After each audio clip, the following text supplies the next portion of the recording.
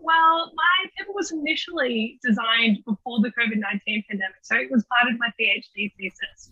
Um, and I wanted to look at how people who work remotely, because that was novel at the time, interacted with each other without being in the same human space. But I started looking into these sort of online labor platforms like Upwork and Squad Help and Amazon Mechanical Turk. What was particularly interesting was that it was the platform that was the central character, not only in my research, but in the relationship between buyers and sellers of labor. So basically what the paper became was an investigation into how the platform takes ownership over the labor relationships created within their environment and then valorizes that relationship for profit.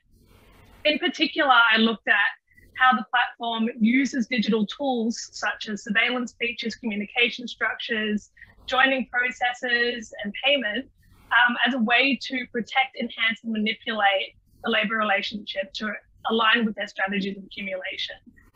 So in my paper, I'm going to explore a handful of these infrastructures, not all of them, because there are a lot, with the intention of highlighting the ways in which the platform plays an active role in designing the labor relationship in order to sell it to buyers and sellers of labor for profit. And in particular, how that power that derives from the platform's ownership of the labor relationship, how that is enacted and how strong that power can be. So yeah.